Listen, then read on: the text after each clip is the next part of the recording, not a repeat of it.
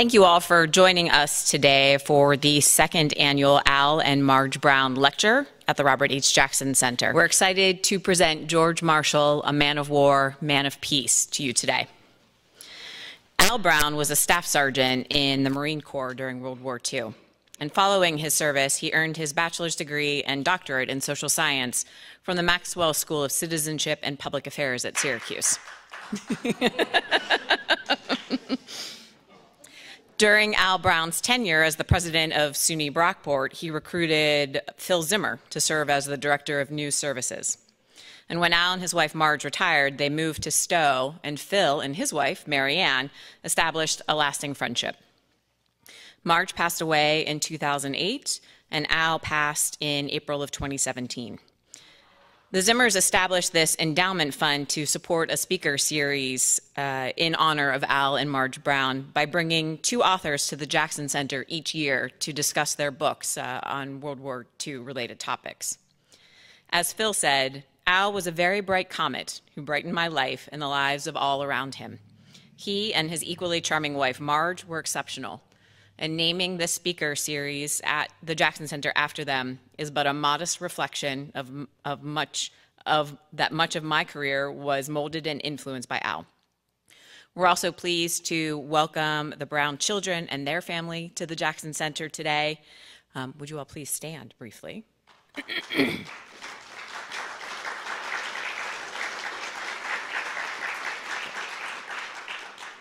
And thank you also to the Rotarians for shifting their meeting time to join us today. The Al and Marge Brown Speaker Series is administered through the Chautauqua Region Community Foundation. We have a goal of growing this fund to $10,000, and as a brief plug, the Zimmers have set up a challenge grant to match up to $4,000 worth of contributions. So if any of you are feeling so moved today, please let me know. It is our pleasure to welcome our speaker, Dr. Gerald Pops. He earned his Juris Doctorate from the University of California at Berkeley and his doctorate in public administration from the Maxwell Graduate School at Syracuse as well. He served as part of the Air Force Judge Advocate Corps and as a staff member supporting the California legislature. The majority of his academic career was spent at West Virginia University in Morgantown, West Virginia, and he is professor emeritus there. He has long been a student of General George Marshall and authored a book entitled Ethical Leadership in Turbulent Times, modeling the public career of George C. Marshall while he was at West Virginia. Jerry and his wife Marcia are long-term Chautauquans and formerly served as the host and hostess of the Everett Jewish Life Center at the Chautauqua Institution. Please help me welcome Dr. Jerry Pops. Thank you, Kristen, and thank you to the special thank you to the Brown family for creating this series and for inviting me. I'm very flattered to be here and very proud. I first came across the Jackson Center some years ago when Greg Peterson showed up on our doorstep at the Everett Jewish Life Center, and we've been very good friends since then, and with Doug Neckers and Marion and many folks associated with the Jackson Center and with Chautauqua Institution. I am going to do a review. The first thing I'm going to do is find my notes, so hang on.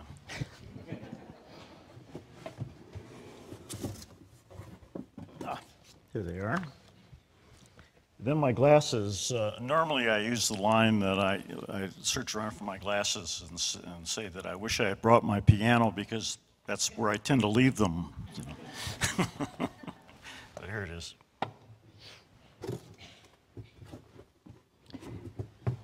And if anybody is interested in looking at the book, I brought a copy of it to glance through it. Okay, about to start. We had an excellent lunch.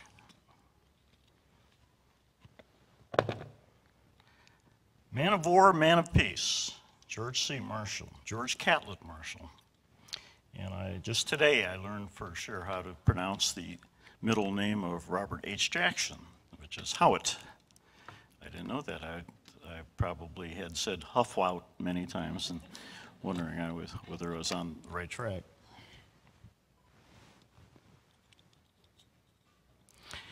Well, I wrote the book and I developed a liking for Marshall because I taught public ethics in a graduate program of public administration. And casting about for an ethical giant in the field of public administration, I could find nothing. Great books are not written about great bureaucrats, can you believe it? Although he was much more than a bureaucrat, obviously. So I decided, well, I'll write it. And that was my introduction to the Marshall Library and Museum down in Lexington, Virginia, and a labor of love which lasted some 7 years and took a lot of our time. Marcia, my wife, edited the book, and we worked very hard on it. You know, at first glance, George C. Marshall and Robert H. Jackson don't seem to have much in common. Marshall was a famous general, a warrior, not scholarly or well educated in a formal sense, whereas Robert H. Jackson was a man of letters.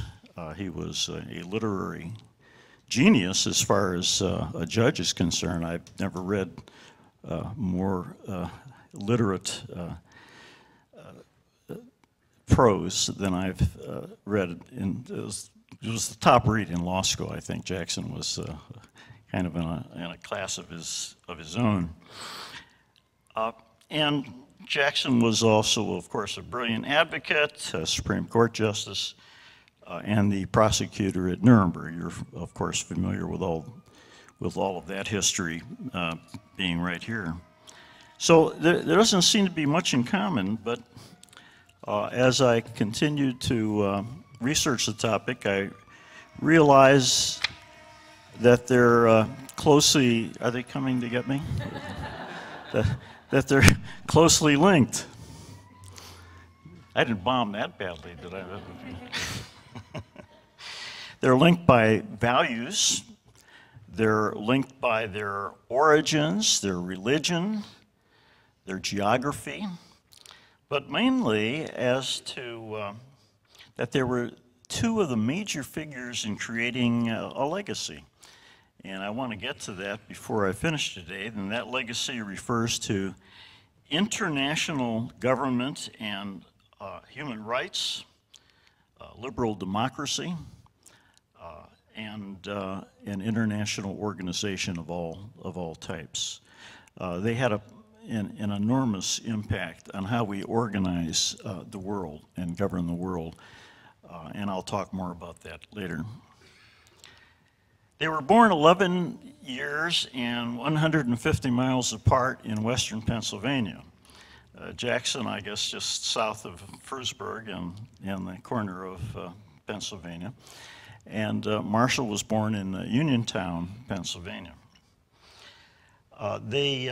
Jackson left the farm, I guess, at an early age, around 5 or 6 years old, and came to Frewsburg and went to school in Frewsburg, and eventually came here to Jamestown, where he practiced law. Marshall stayed in Uniontown. He was not as I said, he was a rather mediocre student. He loved history, and he was a prankster. He did odd things. He was kind of like a Tom Sawyer-ish character. One time he hooked up a bucket of water over the front door, and when his sister's suitor came and was knocking on the door, he pulled the rope and doused him, and she never forgave him for that.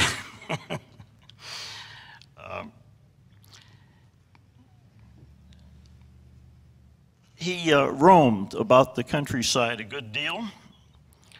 He got into entrepreneurial ventures as a kid. He grew vegetables and fruits in the backyard by the stream behind his house in Uniontown. And he the only thing he really studied was history. The French and Indian Wars, the the battles of General Braddock and the young colonial British officer George Washington at Fort Necessity, just outside of Uniontown. And it was about the only thing he did with his father. His father was a very austere man who kept his distance from his children.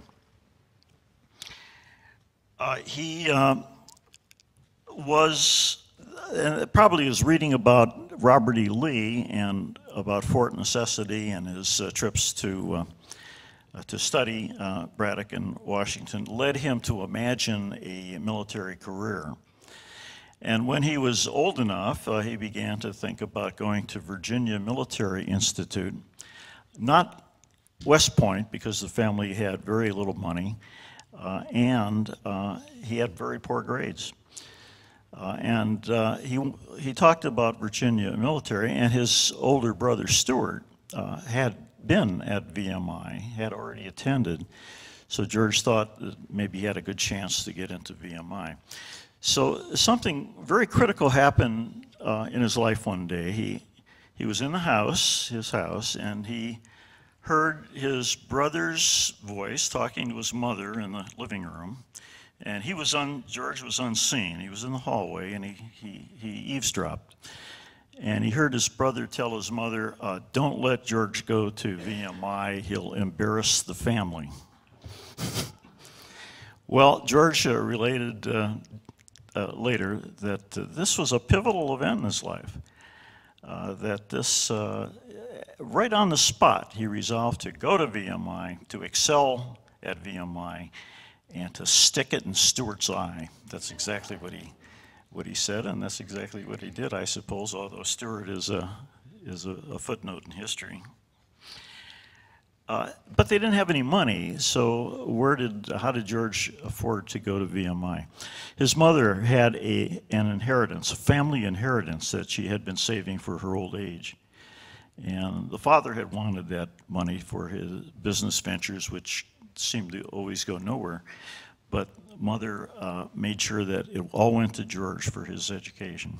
So we have a lot to thank Laura Marshall for, to get her son started in the right direction.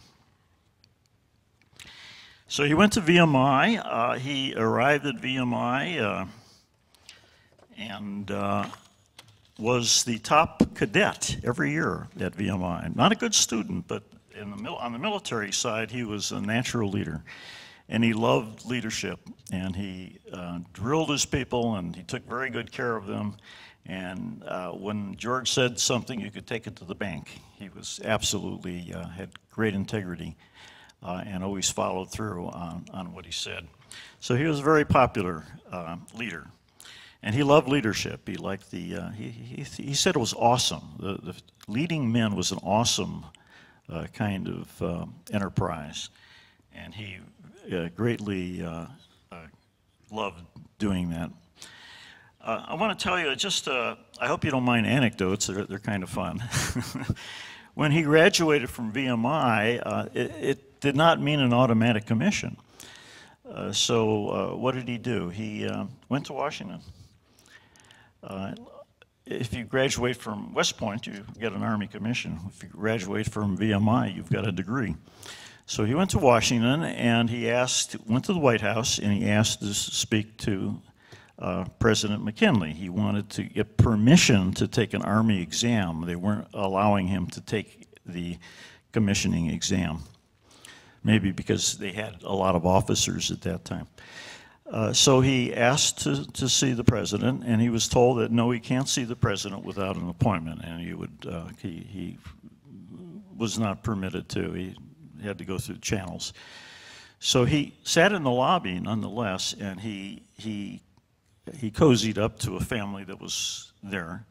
And when they were invited to go in to see the president, he went in with them. And he took his seat, and they had their conversation, and the family got up to leave, and McKinley said goodbye, and he went back to his desk, and Marshall's still sitting there, and I said, what do you want, young man? Why are you still here? So he told him that he wanted to be able to take the Army exam. McKinley was impressed. This was a pattern that often repeated itself in Marshall's life. Just a terribly straightforward, honest approach to things. He said, well, you're the president, and you can help me, and that's what I'd like to do. And McKinley gave him a letter, and he took the exam. He passed the exam. He got his commission as a second lieutenant in the Army in early 1902. He went back to VMI, where he married his sweetheart, who lived on the edge of the VMI campus, and off to the Philippines, Philippine Islands he went. That was the beginning. And I'm not going to go through every one of his assignments because that would take far too long. But I do want to catch some of the highlights in his life. A couple of things that he did in these early assignments was, number one, he so often had to fill in for a commander that was ill or on leave or drunk or absent. So Marshall had a lot of command situations. Now this had a very interesting effect because he always had people on the post that outranked him. Senior officers in special positions like quartermasters and doctors and others that might outrank him. And so he had to learn to do things by persuasion, to get his way by persuasion and not by formal command. He didn't have any formal authority over these people. So he, very early on, learned a style of leadership that was, he acted by reason and persuasion, and that stood him in good stead for all his life. He went to the Army Leadership and Command School in 1907 at Fort Leavenworth and made himself the top student in the school. He went as a lieutenant, and he became the top student through just dint of tremendously hard work and self-discipline. And self-discipline became a trademark in his life. He didn't believe that discipline could be instilled externally by people telling you, pounding obedience into your head. That was not a way to get obedience. It had to be self-generated. It had to be created by the individual himself or herself. So that was a core belief that Marshall had. In the summer, after he led his class the first year, he was invited by General Bell, who was later a Army Chief of Staff, to teach. And so he stayed on at the Army Leadership and Command School. He had studied very hard logistics and tactics under a very fine professor, and he augmented that with his reading, and he taught tactics and logistics at Fort Leavenworth, and he taught older officers, many of them with very high-ranking positions, many of them whom he would meet again in World War I. So that was another thing he did. In the summers, while he was at Leavenworth and afterwards, he would go to, he volunteered and was selected to do war games, to create and oversee war games for the Pennsylvania National Guard and in Massachusetts and Arkansas. And it was like a laboratory. You create the war. You create the battle. You dictate what the terms are, the logistics, the supplies, the positions of the troops. And he would see what happened. He just simply played games with military, created his own soldiers and games, except these were massive exercises involving thousands of people. And then he did that on a full-time basis for the regular Army. So he went to the Philippines, back to the Philippines for 3 years in 1913, and he led the war games.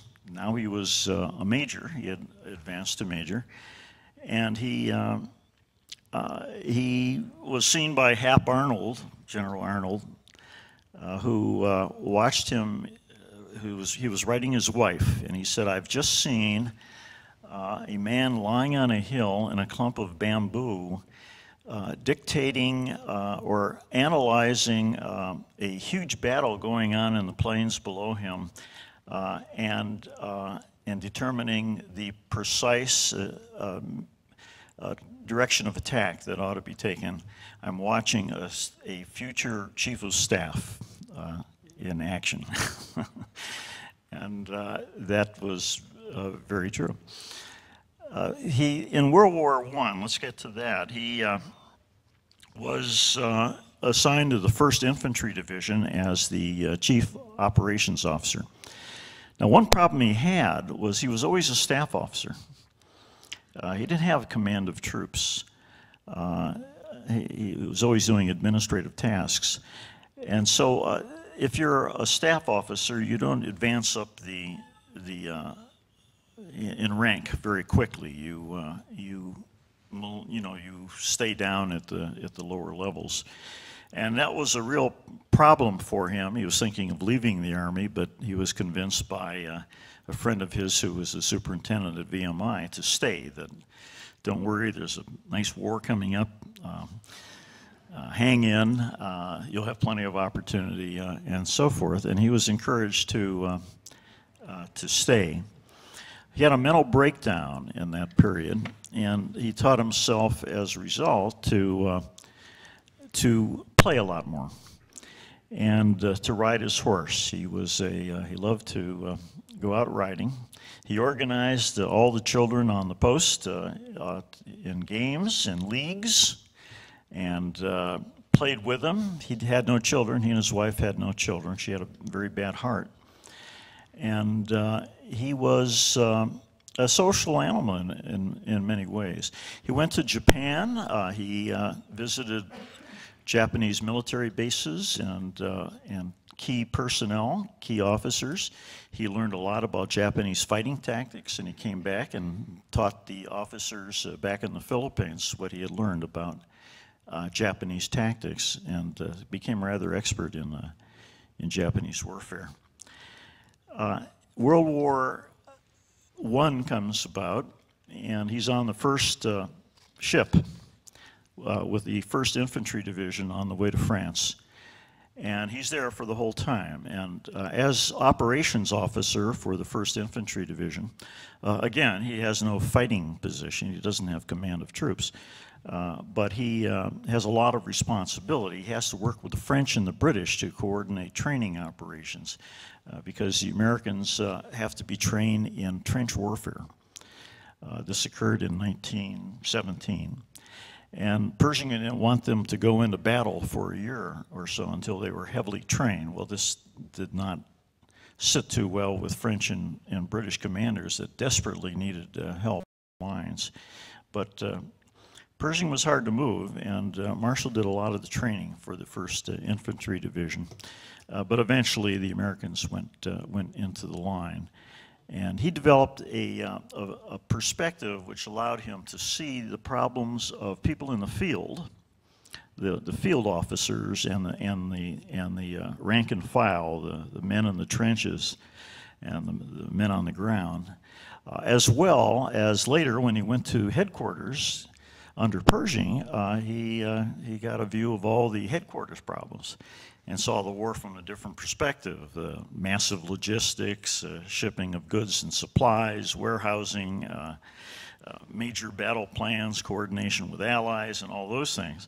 So he saw the warfare from 2 perspectives, and that was very important to his education.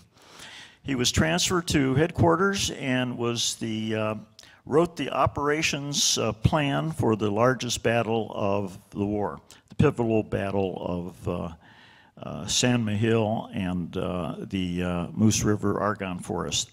And he wrote a plan that allowed a movement of 600,000 troops of American and French from one battlefield, the first battlefield, the San Miguel front. And while they were engaged against the Germans, they quietly moved 600,000 troops to another place on the front, the Moose River and the Argonne Forest, up to the northwest, so smoothly that the Germans never caught on. Unbelievable. And this was over rutted roads and under incredibly difficult conditions with German spies probably around, and managed to carry that off. And he was hailed by the Army top leadership as the genius of logistics of World War I. Now, had Marshall retired at that point, he would have gone down as a great military figure. But he wasn't done. And he was selected by Pershing as Pershing's top aide at the end of the war. And so he did various things for Pershing, and one of the things that Pershing had him do was to go and visit the German border areas after the war. So Marshall went into Germany, and what he witnessed shocked him. What he found was a total collapse of the German society. All the civil engineers, all the governmental people, all the railroad people, the transportation people, all those people that a community needs to run a society, food production, distribution, they were all, had been lost in the war. Who knows where they were, and the people were starving, and he saw this firsthand. Now, he didn't hold animosity against them because they were German. These were just ordinary civilians, and he had a very big place in his heart for civilians. Always tried to keep them out of harm's way in warfare. And he resolved there and then that if he ever had that decisions to make, he would make civil governance at the end of a war upon retaking territory that was conquered or liberated, that he would make it a high priority to bring civil governance to that society to prevent the kind of awful suffering that he witnessed. So he traveled with Pershing and eventually came back to the U.S., where he served with Pershing for about 5 years. Pershing was made Chief of Staff in Washington. Marshall helped him learn all about politics, national legislation. Both of them, mostly at Marshall's urging, became great supporters of the Citizens' Army, growth of the National Guard, growth of the reserves, reserve officers, components, and so forth, and a reduced regular army, but the citizen backup was going to be the key to the Army in the future. Well, that went south, that idea, after that, because of American isolationism, the public revulsion to World War I warfare, but mainly the economic depression of the 1930s meant most of the funding for the military dried up. The National Guard units basically were dissolved, and America had very little. By 1938, they had an army of 175,000 regular army and about 75,000 National Guard and reservists, a total of about 250,000, working with obsolete equipment, World War I equipment, and rated in the World Survey of Military Survey as the 18th strongest army in the world, just behind Bulgaria. So you can imagine it was in very tough shape. Marshall, after serving with Pershing for a while, he really wanted to get back to troops, so he did 3 years in China with troops, and then he came back to Washington in 1927, almost ended his career. His wife died without children. He was teaching, he was assigned as an Army instructor at the War College. He hated it, hated Washington. And he was devastated by everything. He was ready to quit the military. He was depressed. He went to Pershing for consolation. Now, how many of you know that in 1915, Pershing, while he was down chasing Santa Ana in Mexico, lost his wife and his 3 daughters in a fire at the Presidio in San Francisco. And so when he turned to Pershing, Pershing responded. And almost regarded Marshall as a son, I think. And did something else for him besides console him. He sent him to be functionally the dean of the Infantry Officers School at Fort Benning, Georgia. Now that may sound not too impressive to you, but it was one of the key events in the preparation for World War II, because Marshall revolutionized Army officer training at Fort Benning. And he also cured himself. He regained his equilibrium. He got married, and he inherited a family. His new wife had 3 children. Her husband had been a lawyer, and he was murdered. And she had 3 children. And so Marshall suddenly had a new family. And he had a life, and he also identified, while he was at Fort Benning, almost all the general officers that he would select in World War II.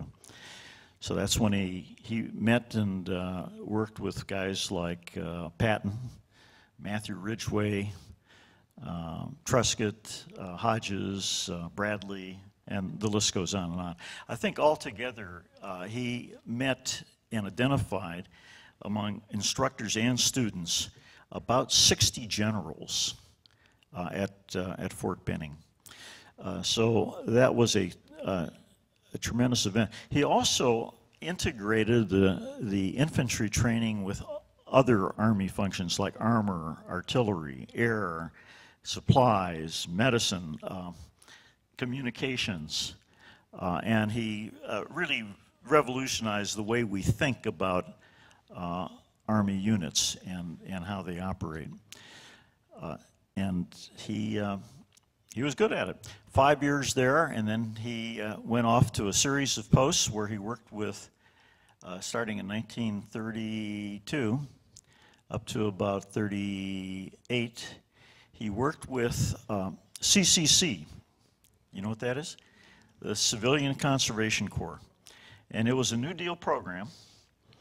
It took young boys and men from poverty backgrounds, took them out of wherever, farms, cities, all kinds of cities, all over the country, all kinds of circumstances, all colors, all races, all religions, and brought them into to public service.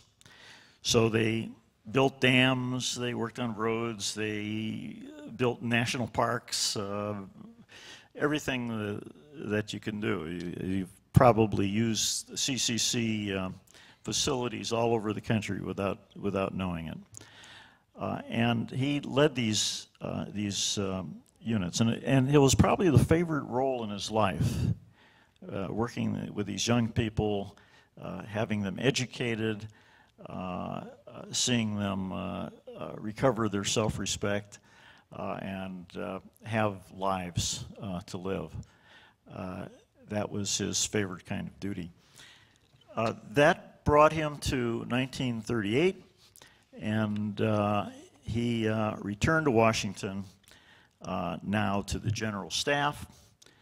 He was made the head of, now he was a brigadier general, and he was made the chief of the War Plans Division, and he began to plan war strategy, and he was one of the key figures in our planning for World War II, and he and Chief of Naval Operations Stark and Wedemeyer and some others decided that the best strategy would be a Europe first strategy. They were assuming that we would fight both Germany and Japan. and that the best course of action was to concentrate on Germany and run a holding operation in the Pacific. And then once Germany was defeated, to transfer all of those resources to the Pacific and finish the job against the Japanese. That was the planning. And then he moved into Deputy Chief of Staff position, and he did a lot of work on intelligence. He beefed up, talked Congress into appropriating a lot of money for intelligence and cryptographers and really smart people. And one of the things that led to was the cracking of the Japanese purple cipher in 1940. So we had some advance notice of Pearl Harbor, but we didn't know where it would happen or whether they would attack, but we almost caught it. We almost did. But what it did do was, with that intelligence gained from cracking the Japanese cipher, we were able to win the Battle of Midway. Because our Navy had decided that Yamamoto, who was the commander at Pearl Harbor, that he would take his fleet up to the Aleutian Islands and attack up there. At least that's all the breadcrumbs, you know, that's the signals he was sending us. But our cryptographers in the Pacific, using the purple cipher, that language which they had broken, decided that it had to be Midway that they were going to go for next. And so we took the remaining carriers that we had and the remaining battleships, and we sent them to Midway Island, and we were lucky enough to locate the Japanese and sank 3 of their carriers and turn the whole war around, naval war in the Pacific, neutralize the Japanese advantage, and that really changed the war. He worked on intelligence. Oh yeah, and one thing he did in '38 was he taught himself about strategic air power. He thought that strategic air power would be a huge part of any coming war. So he looked around for top airmen, and he found Frank Andrews, Andrews Air Force Base. Well, Colonel Frank Andrews was the top expert in strategic air. And so he enlisted Andrews, and they went all over the country and visited aircraft plants, and he took like a short course, a long course from Andrews, and learned everything he could about air power, strategic air power. And then when he became chief of staff, he basically brought a lot of those people into high positions and made sure that they were heavily funded and created like 20 more air wings than Andrews had asked for, and really made a huge investment in air power. So Marshall was thought of as the father of the American Air Force. At that time, the Air Force was part of the Army Air Corps. So he did that. He was not first in line for chief of staff. There are many who outranked him and had more experience, and including a guy named Lieutenant General Hugh Drum. Does that ring any bells? Or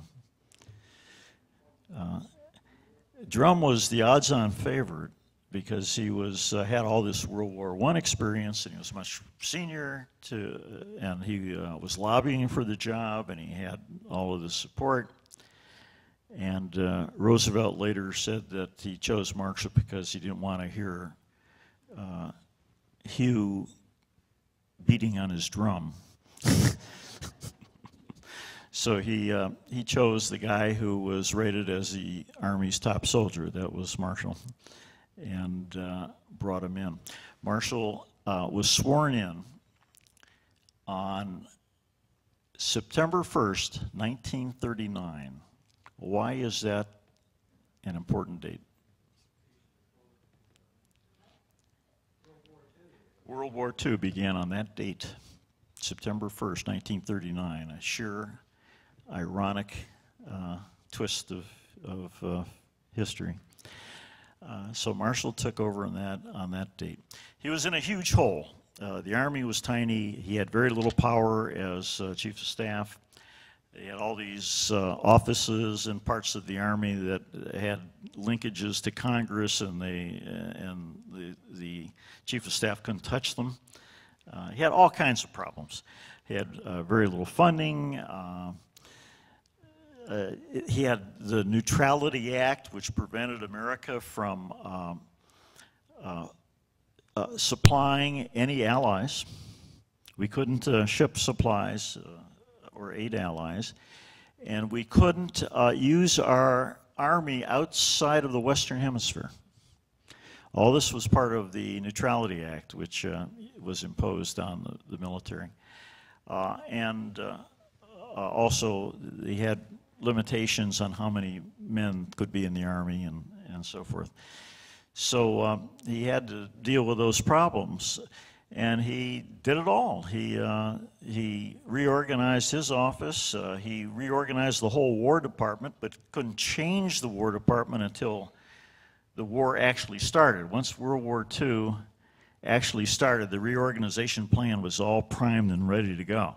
So as soon as the war started, Marshall sent the reorganization plan to Roosevelt, who signed the executive order, and Congress couldn't block it because it was war. And they were almost automatically had to support it. So that's what he did. Now, in the meantime, during this period of 39 to 41, is Marshall's first interaction with Robert Jackson. They had been doing other things. Jackson had gone to Washington at the behest of President Roosevelt. He was a New Deal lawyer. He fought some New Deal policy battles in the courts. He was a crack advocate. Roosevelt talked about him as a potential presidential candidate. And you can read all about this in John Q. Barrett's book called That Man. How many of you have read John's book? There are a few. I highly recommend it. It's mostly Jackson's writings, but collected, analyzed, and brought together in a very creative way by John Barrett. It was the book that Jackson probably was wanting to write once he left the Supreme Court, but he didn't quite get to it.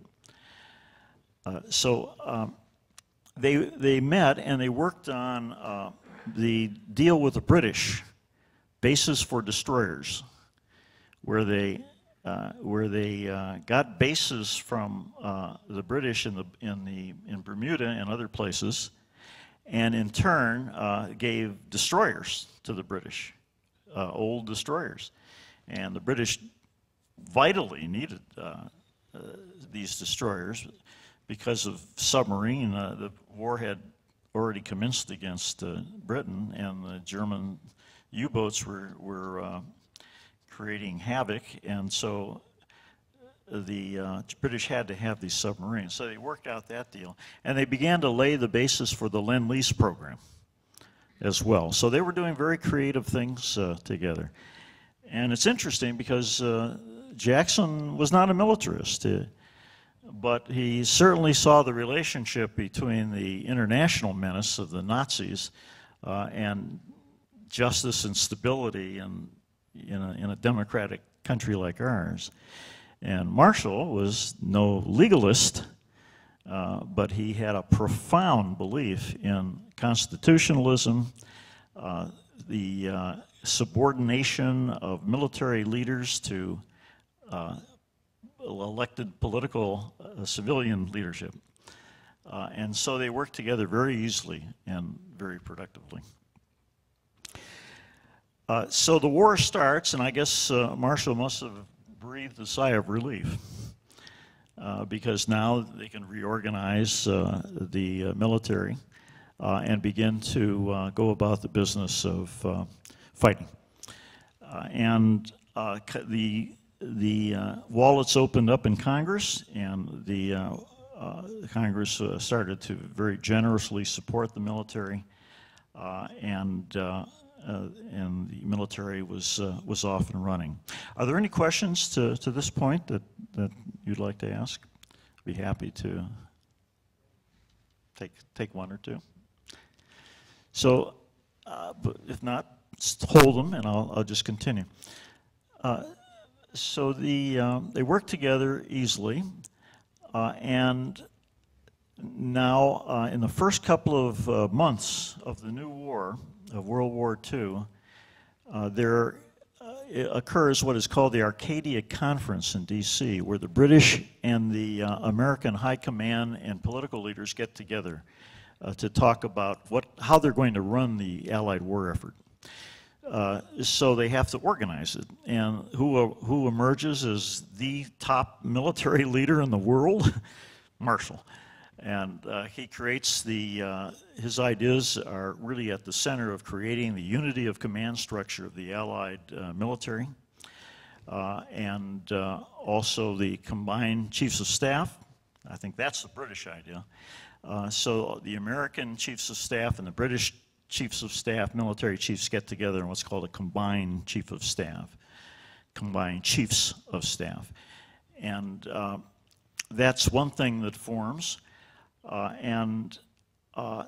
Marshall establishes a British staff office in the Pentagon or in the War Department to heighten communication and working together in joint planning and so forth. That's Marshall's idea. And also there is a lot of planning that's going on. From the very beginning, Marshall is insistent upon a cross-channel invasion of France as his preferred strategy for fighting the Germans. He wants to mount the attack in the force in Britain and attack across the channel and go right into France to take advantage of American military prowess because we're starting to create a large tank force. We will have air superiority in the not too distant future at that point, and we have an unequal supply of reserve fuel. And you operate on a flat topography in Western Europe, in France. So there were great advantages to attacking through France. Churchill opposed that. The British chiefs were still rocking from their terrible experiences in World War I. They lost so many men, but I don't know, about 10 times what we lost. And they also had just been expelled from the continent at Dunkirk, 1940. So they had no appetite for going back. And I think they may have been right. They talked Roosevelt into going into North Africa first. And I think that was the right thing to do because I think American troops had to be what the British called blooded. And also the British had to have some victories to regain their self-respect. And that happened in North Africa. And I know Marshall brought Patton in as top tank commander. That's a funny anecdote. He telegraphs Patton. And he said, I would like you to serve as the head of a tank division in North Africa. Would you please contact me and let me know when you'll be here to take command? So Patton answers and he says, yes, I'm very interested in leading a tank unit, but can I have a corps instead of a division? That's like 3 divisions. So Marshall responds by sending Patton a telegram telling him he's assigned to the tank school in Palm Desert. Whereupon Patton responds to Marshall with a very apologetic note, almost on his knees verbally, asking, apologizing. He'll take anything that Marshall has. And so, you know, the rest, as they say, is history. Patton goes to North Africa. British and American tank forces fight valiantly. The Americans are saved by 10 minutes? Okay. They have 10 minutes to win the war. They have wonderful weather at the landing, and they survive, and they beat the Germans. But then Churchill wins the next round. Now that they have North Africa, Churchill convinces Roosevelt that they should go into Sicily and Italy, which is not good ground for the Americans. But Churchill wins that battle, and they have to go. Let me cut to end of war decisions, and then I'll finish on my thesis.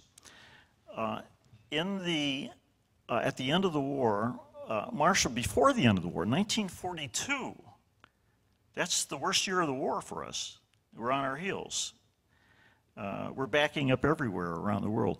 Marshall starts planning for the end of the war by creating a civil governance unit within the general staff. He's already planning for what he's going to do with conquered and liberated territories that we're going to take in 42. And in addition to that, he creates a secret task force to start planning for fair demobilization of forces at the end of the war. So in 42, we begin the process of deciding how we're going to release people at the end of the war. And that has to be secret, because if it gets out to the public will think, oh, the war's almost over. We don't have to send the big dollars to Washington. We don't have to send our sons to fight and so forth. So it had to be secret. But those things began in 1942. They came to fruition later. Amazing farsightedness of Marshall. I could conclude and tell you that Marshall undoubtedly was the single most important individual in preparing America for entry into World War II.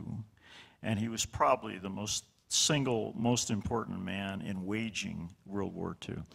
Churchill called him the organizer of victory in World War II. He came through it. At the end of the war, he began to build the peace.